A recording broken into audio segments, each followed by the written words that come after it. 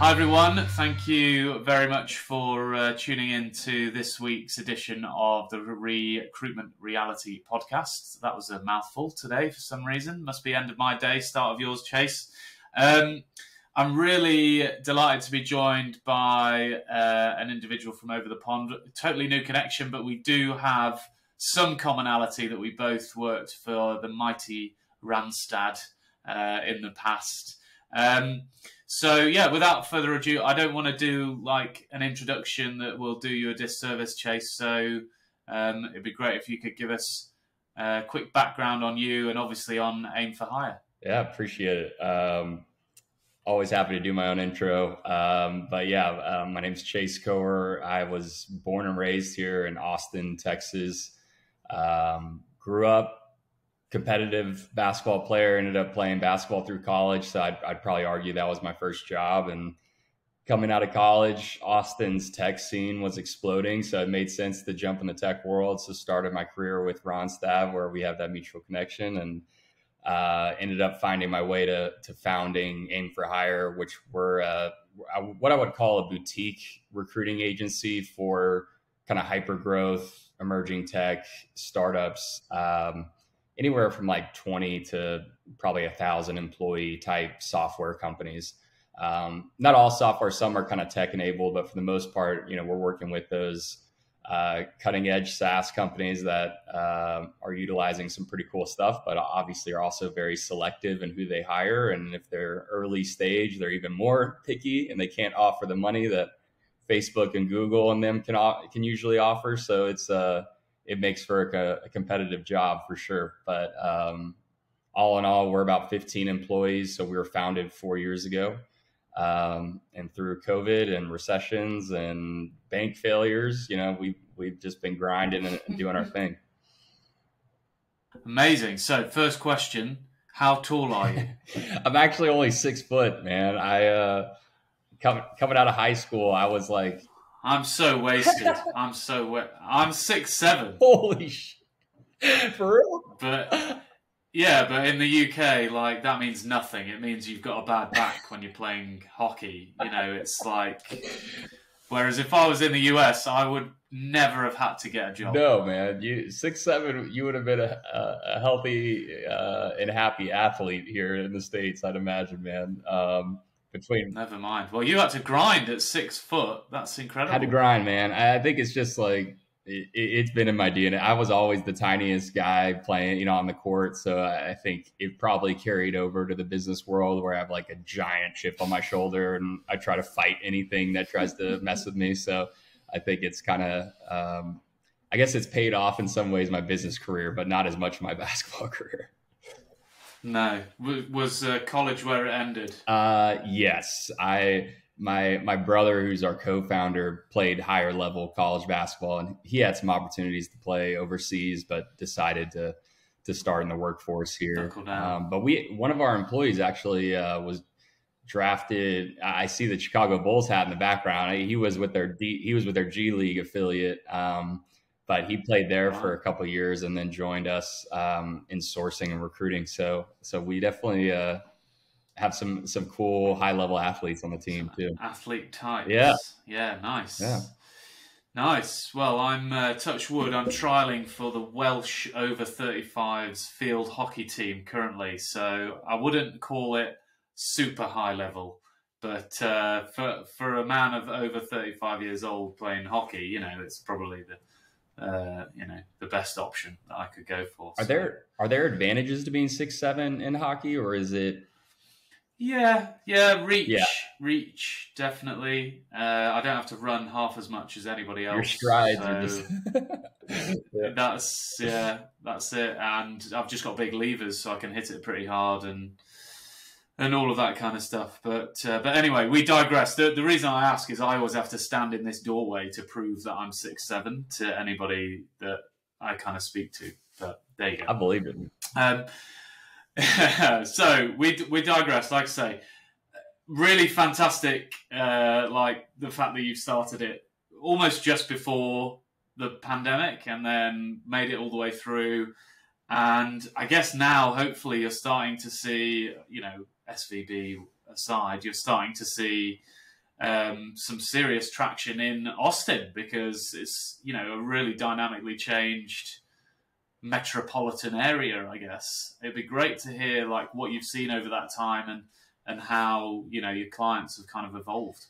Yeah, I'd say in some ways, you could complain that, we started the company and then less than a year into it, COVID happens. And then, all the ups and downs, I think in the tech space, the last couple, especially the last 2 or 3 years. But, for us being smaller, in fact, it was probably more of an advantage than to a Ronstadt or someone like that, where it's so hard to pivot. It's so hard to be agile and adapt when you have that large of a company. And for us, we were able to kind of see the writing on the wall, especially when COVID happened, and being like, let's shift our client base to companies that are in telehealth, or in the gaming space, or in the broadcasting, Netflix, so areas that like we knew that if people were restricted to their homes, they'd still be utilizing those type of applications. So for us, it was somewhat easier to kind of just switch and just find 1 or 2 companies that were in those spaces and kind of helped us grow, especially during that early period of COVID. Obviously, once people became more comfortable interviewing and hiring remotely, and obviously a lot of companies went the fully remote route there. I think we were just fine, but for a period, it was, when things are changing rapidly, which they tend to do in the tech space. The ability to adapt and kind of, cut on a corner and change directions really benefited us. So I'll say that like it certainly has been tough, but at the same time, I think when you're a smaller firm, you are able to kind of change direction at a lot faster of a rate as a big corporation can. So that's been a huge advantage. Austin, to be frank, like even with, COVID really stimulated a lot of relocation out of Silicon Valley and New York City and some of the really high cost of living places. And they were also struggling with their own kind of COVID restrictions and things like that. So a lot of people relocated to Texas and specifically Austin. So for us, it was how can we constantly be on top of the new people that are coming to town and obviously getting them connected to the right jobs. I mean, that was the crazy thing, is we had people relocating, without a job yet. I mean, they were just like, we're going to Austin, pack the bags. And they were here without even a reload package or a company. It was a pretty interesting time period. And it continues today. I mean, certainly there's probably a little more preparation, but I think when COVID happened, there obviously was a kind of a panic worldwide, and rightfully so. But we just saw an influx of people just coming to Austin. They already were coming in troves, but it kind of just expedited almost some of that growth. So being a part of that and trying to recruit people before they get here and, being the first one to represent that talent, like that's always a big challenge, as any recruiter listening would understand. And then, Austin's a big like VC, private equity, mostly VC backed environment where a lot of these tech startups rely on venture capital funding and support to grow. And, to be frank, a lot of the VCs were pushing everybody to grow, scale. And then obviously with kind of inflation and things like that, there became this major shift of like, we care less about growth now and we care more about profitability. So is that the tech startups' fault? Is that Facebook, did they overhire? I mean, that's probably a discussion we could have for hours. I don't know if it's necessarily fair when everyone's hiring, everyone's growing, maybe your funders are also pushing you to grow and those are your goals. And then overnight, your goals seemingly change. And that's just kind of, from what I understand, the way it works. And, the growth mindset shifted to profitability and being leaner and meaner. So, I mean, it sucks to see all these tech layoffs, but at the same time, I'd imagine there's a cyclicalness to how the tech world's going to be. And we just went through a period where there really weren't any layoffs. It was just constant growth and full benefits and high salaries and PTO, unlimited PTO and work from home. And I mean, it's like you say, we could debate why that happened forever, but there was a lot of money that nobody knew what to do with. So they put it into VC funds, who then put it into businesses, who then didn't know what to do with it. And the best way to get rid of capital is to hire a load of people. So, that's kind of what happened. And then they suddenly realized that this can't happen forever. And people got more conservative and spooked by a few things. And then all of a sudden they're going, oh, crap, got to get rid of some of these people. Yeah. I think it's a scary reality. And I'm not trying, I think venture capital groups, there are some obviously very high quality VC groups that do their due diligence. They have boards, they're very involved, their portcos. And then you have others that, maybe were expanding too rapidly and weren't doing as much due diligence. I mean, I think it goes for probably any industry that you have the goods, the bads, and the uglies of a certain area. But I think it is a game in a lot of ways of, you get all this money and you got to find a way to deploy it. And then all of a sudden you're like, shoot, I'm running out of money now. What do I do? So I think that's a scary reality. And I think a lot of companies are resistant to doing layoffs or, reduction in forces. And I get it. Like, obviously I wouldn't never want to lay anybody off, but I think it's been interesting to see how some companies were very aggressive with doing that. And then others that were kind of very reluctant to do that. Yeah. I think it's, I don't know whether you've seen it in Austin, but, well, let me ask the question. Like, with all of those layoffs, have you seen any individuals going, do you know what? I bet there's some brilliant companies outside of tech that I should actually, because they've been struggling because they don't have fruit bowls and unlimited PTO. They've been struggling to hire. Yeah. And they haven't really changed that much as organizations. They haven't been affected anywhere near as much as, these sort of VC-backed companies. So have you seen that with like the layoffs, people going, I'm going to move out of tech, actually? To be honest, I haven't seen a lot of it. I have seen, we work with some companies that are kind of like direct to consumer, or they're like kind of CPG products where the product isn't a software product. But they use technology to either have a strong e-commerce presence or kind of run different digital advertising. I've seen that area grow a bit. Obviously, everybody during COVID being at home and shopping on Amazon all day, every day, I think that spurred e-commerce growth. But for the most part, we haven't seen a lot of that change. And frankly, software engineers, product managers, product designers, people in those two verticals of skills, like, haven't really had a hard time finding new jobs if they did get laid off. Yeah. I can't say that they're getting the same compensation they got a year ago at Facebook, or are working 30 hours a week and like you said, having the unlimited PTO. I don't think that's as prevalent. But honestly, I think a lot of people might realize that just tech is so centric in almost any industry now, that if you get that tech experience, like, you're kind of almost locked into that space. I mean, you can certainly go explore elsewhere, but we haven't seen a lot of that, to be fair. Yeah, it's interesting, isn't it? I just think the first thing to go is the packages, and the second thing to go is then, how long have I actually been out of work now? And do I start looking at other things? So maybe that will come, or maybe it won't. But yeah, very interesting. What, on the flip side then, in terms of the clients that you're kind of dealing with, what are they seeing as their like biggest challenges with this?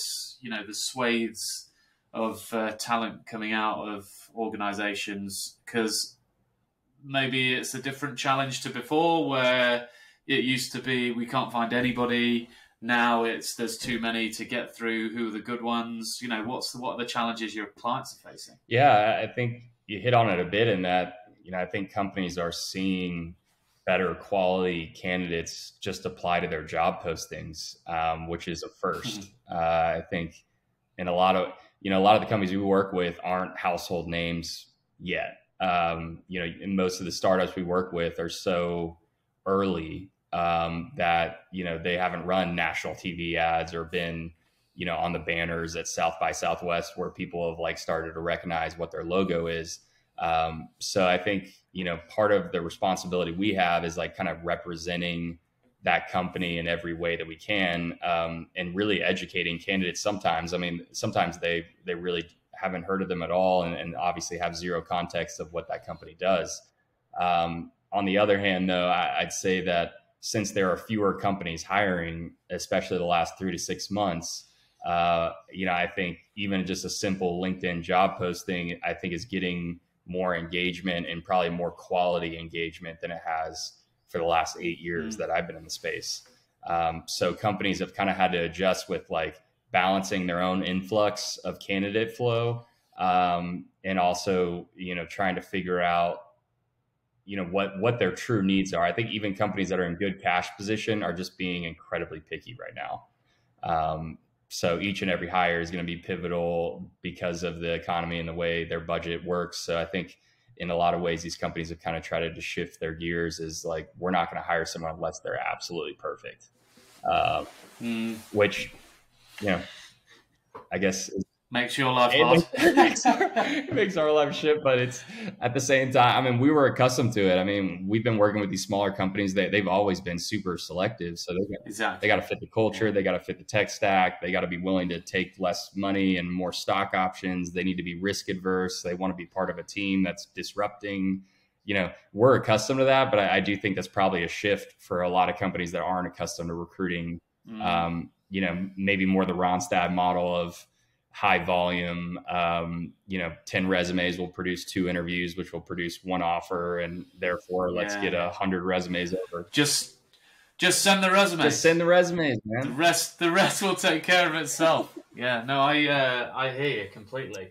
So tell me a bit about, in terms of in your business then, sounds like you're really helping the startup organizations, firstly, understand what they need. Secondly, find that person in the marketplace, and then thirdly, actually whittle that down to like a quality shortlist of candidates. What's your process? How do you actually go about that? Yeah, we work very closely with the companies that we're representing, for some of the reasons I already shared, as far as like, we don't want to just be passing their website to the candidate and the job description and just getting out of the way. I think in a lot of ways that won't work if there's competition for that talent. So our process is very, more often than not, we're like the exclusive recruiting partner, or in a lot of ways we might be the exclusive like talent flow for the companies we work with. So it's just highly important that we're producing quality candidates, but we're also getting them enough quantity that they're happy. Now, sometimes you build that relationship and you can only send a resume or 2 a week, and they're happy because they know that you're still meeting with 50 people, but you're vetting them out. Yeah. When you have a new client, it's always that honeymoon period of like trying to figure out, what's the right fit, what's the right culture, what are the right selling points. So, but for us, man, it's a lot of companies have gone back to this in-office or hybrid model here in Austin. So that's been a dramatic shift, because obviously fully remote wasn't even considered really a benefit. It was kind of just assumed there for a while. And now, fully remote's kind of become a perk again, and not all these companies are offering it. So why is that? Why are they changing their tact? Because they can now? I think there's an argument to be made that there's some old schoolness to like having people in the office and feeling like you can control them more effectively, or you can have a better pulse on what's going on if you can see them and talk to them. Honestly, I don't think a lot of these companies were set up to be fully remote. And I think they liked the idea and they needed to grow, so they did. But I'm not so sure that the tools or the forms of communication or the way they scheduled their days was working in a way where the executives and the investors felt confident that they were getting the most out of the team. I think I had it firsthand, man. Our team's a lot of 20 and 30-year-olds, and there were days I was terrified they were sitting on Netflix all day, hanging out. I'm sure there were days that they were doing that. And I think that's, but for me, it was like, setting, I think it's easier probably in a recruiting firm because I can set metrics and goals. And I know that if you're not hitting certain numbers, then you're probably not working hard enough, or you need to make an adjustment. Whereas for a software engineer, for like a non-revenue generating metric or role, it might be harder to track Like, are they making the progress that you want? I think software engineers really feel comfortable with a fully remote environment. And I'm honestly pretty surprised that companies are pushing that back to the office. But if they let the software engineers stay fully remote and everybody else has to go in, then you start getting people complaining about equality, and so it's such a hard one to tackle. I empathize with any company having to decide on that, but I think companies just struggle with the idea of not being able to see and meet and talk in person. I think they just, whether that's old school or that's just a human interaction kind of thing. Do you know what? I think it's just driven by who is running the business and what they like best. Yeah. So I personally find it hard at times, because I'm like, I have no idea what they've done today. And you're like, I feel so out of control of that. Whereas if they were in the office, I could at least see what they've done and, make sure that they're happy. Right. Whereas that could go a whole day and they could be completely miserable and I wouldn't know about it. So it's all about over-communicating in that world. But I think my business partner, Ewan, he's way more comfortable with remote and, just has the confidence that people do the job, et cetera, et cetera. And that's why, I've started going into an office, not even with my team, just with a team around me, so I can feel like, there is something going on in an office. I know this might sound completely ludicrous, but I just think it's so driven by the individual and what they want and what works for them. And ever since I started doing that, I cared less about, or I worried less about the control of the people that worked for me, if that makes sense. For sure. And I think it was just my own anxiety of knowing personally, if I'm sat in an office like this on my own all day, all week, I'm not productive. I'm absolutely not productive. So I just assume that's the same for other people when it's not the case.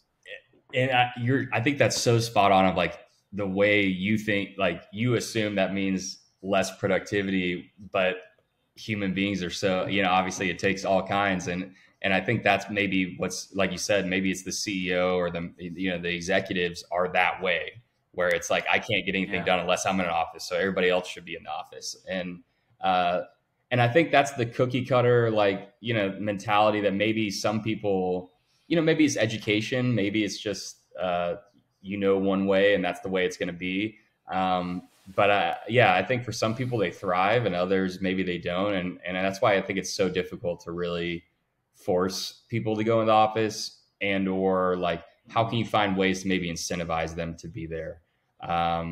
Yeah, well, that's the other thing is if you make the office a place where people want to go, they'll go. Weirdly enough, and for young people, I mean, especially if you started your career during COVID, you've kind of you've never even really been in an office environment. You've watched the show The Office probably all your childhood, but you've never been in an office, and I almost kind of feel bad for those kind of people that now they're well, I just want to work from home. I'm I mean, you could use the social interaction, my friend.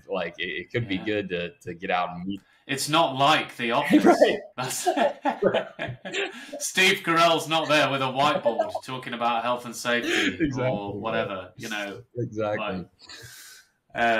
So yeah, no, that's a particularly interesting thing. You don't know what you've got until it's gone and all of that stuff. So, but it works both ways. And I think, look, the reality in our world, facilitating hires, obviously you do it in one way and we do it in another with software, is ultimately, as long as you attract the right people, it doesn't really matter whether you're in the office or not in the office, because people will now start to naturally select those companies. What you have to make sure is you don't miss-sell, whether somebody's going to be in the office or not.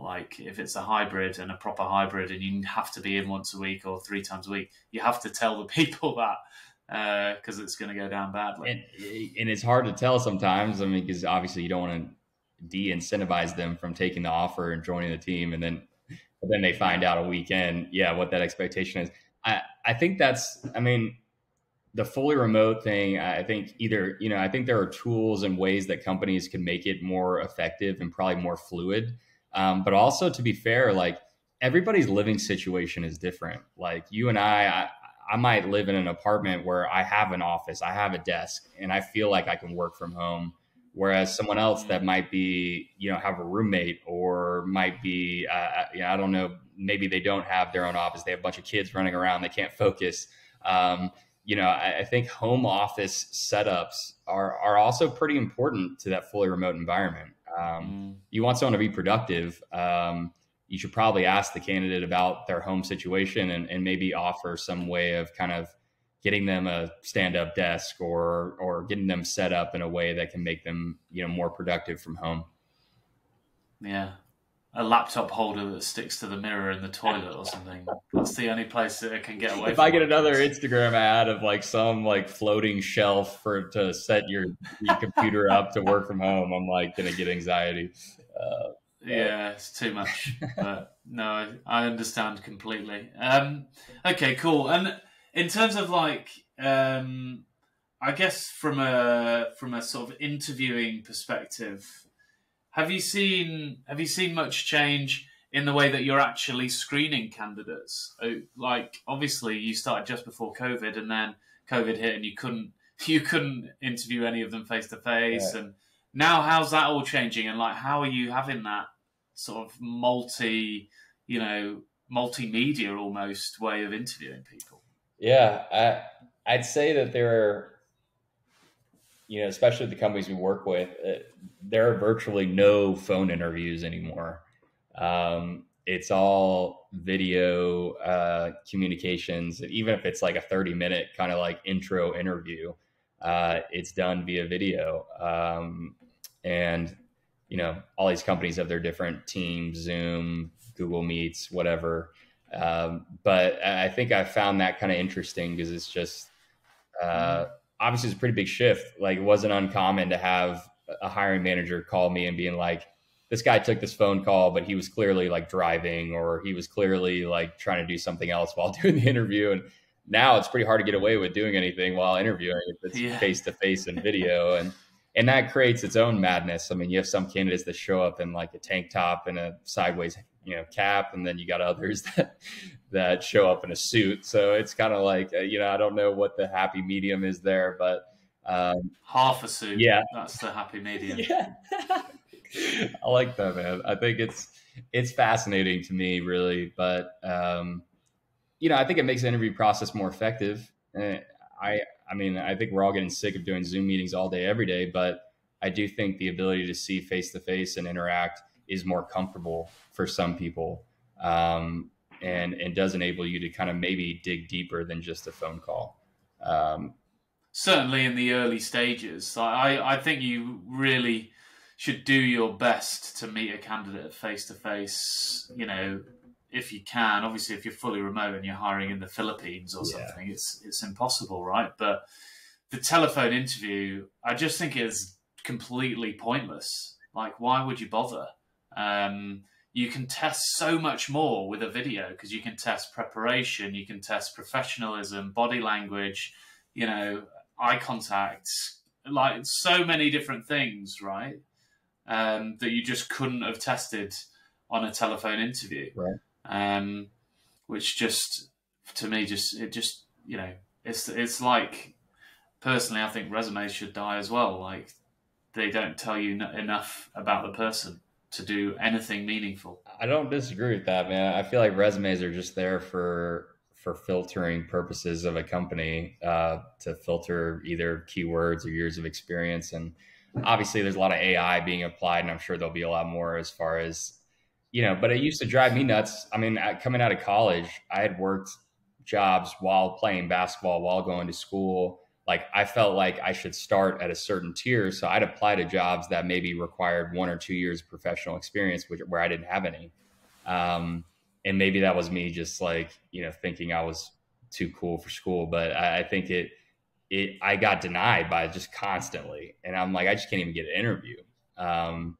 And it used to drive me nuts that companies would just go off years of experience versus what were the quality of the years of my experience. I guess at that point I didn't have any experience professionally. Yeah, but even that, it's the quality of your potential. Like, just because you've got 20 years experience doesn't mean you're any good. Right. It just means you've got 20 years experience. Exactly. And there's some people that have got 20 years experience that you would literally bet your house on them being successful. Exactly. But there's totally the flip side of that as well, right? I think that's why I've really loved working with these smaller companies is they seemingly care more about the intangibles and like more about the, you know, the person that's willing to go into an environment and work, you know, kind of take the initiative, looking to disrupt and do something unique, looking to take ownership, looking to kind of take risk. I think the companies we work with tend to be more flexible on those things. There's still kind of a years required thing, though. That's something we always push with the companies we're working with. Is like we find someone with 3 years, but they've got, you know, it's 3 years with a hyper growth startup that, you know, like with OpenAI, like 3 years at OpenAI should carry more weight than 10 years at, you know, Dell Computers. Like